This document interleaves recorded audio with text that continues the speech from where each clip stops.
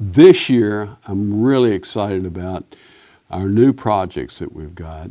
In December, we sold $600 million worth of bonds, which we have 8 projects lined up to take care of with that money that are big, exciting projects. Secretary White tells us we don't have problems, we have opportunities. There's a lot of opportunities here, and we're going to take advantage of each and every one of them to the benefit of every taxpayer out there.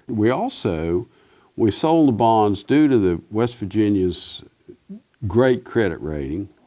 We were able to get $147 million in premium. So while we only have to pay back $600 million, we got an extra $147 million in premium due to our great bond rating. That's the amazing part of the Roads to Prosperity program, is it started with the hope. That was the light at the end of the tunnel. You know, the governor showed folks that there's a way forward out of where we were.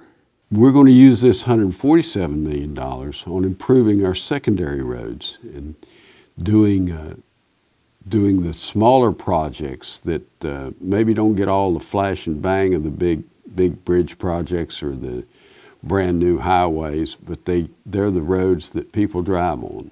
And this is going to allow us to improve our secondary road system beyond what we had hoped to do in the beginning. And all this is due to the sale of these bonds and their great credit rating and our leadership that we've had, the vision we've had from our governor. And that's what sold it. His vision sold that bond program. Not only to our folks, but to all those bond rating folks. We got great returns on these things. We're putting that money to great use.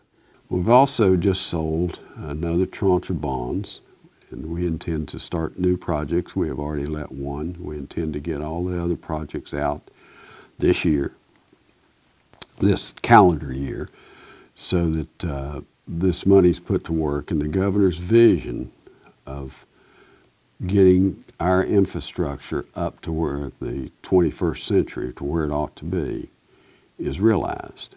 That was his direction, and that's what we intend to do. We've made great gains with everything we do. Processes, in our contract administration area.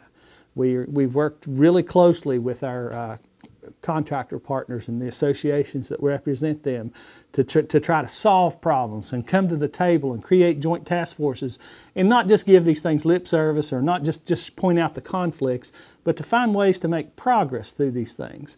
We noticed that we were having difficulty getting jobs finalized, and if you don't get your job finalized, then that authorization or that allocation, if you've come in under a budget, well, it's tied up until you do. So that's freeing up money that we can put right back out there in another contract. So there we found common ground. The contractors want as much work out there as we can get. We want to get as much work out there as we can get. We want to do as much work out there as we can do internally. The people have gotten on board with our plan to do preventive maintenance, to save our roads so that we don't have to go back and repair them as often. That's the vision that we have, and we're gaining on that every day.